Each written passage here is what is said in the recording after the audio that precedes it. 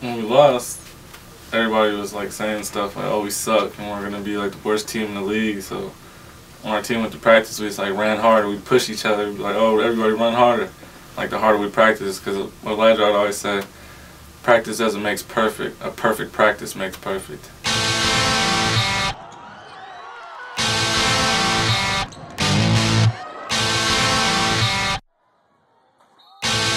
And one thing I preached to the kids early on is like, we got a lot of non-believers out there that we got to turn into believers, and it started with ourselves.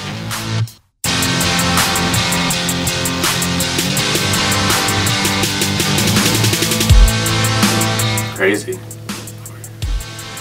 Never thought I'd just be on varsity just like that.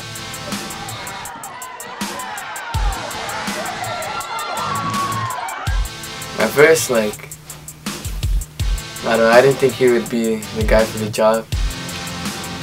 Adam, he just left us and he had done pretty good with the team. But I learned that he was learning just like us.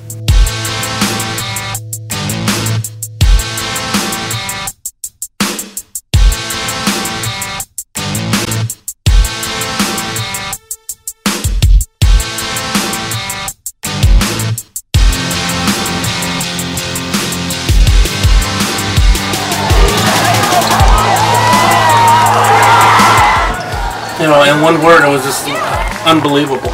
Unbelievable season, knowing that I had a lot of daughters against me as a head coach, knowing that, you know, I've been in the shadow of Adam, I've been in the shadow of Eli Juarez, and never really ventured on my own. But at the same time, you know, you only have one guy in Sean Craig and nobody else pretty much says they suck. And I looked at every one of those players that wore in a varsity uniform, and I mentioned in the very first game, I was like, there's one person, okay, the very first person in this community that believes in it was myself.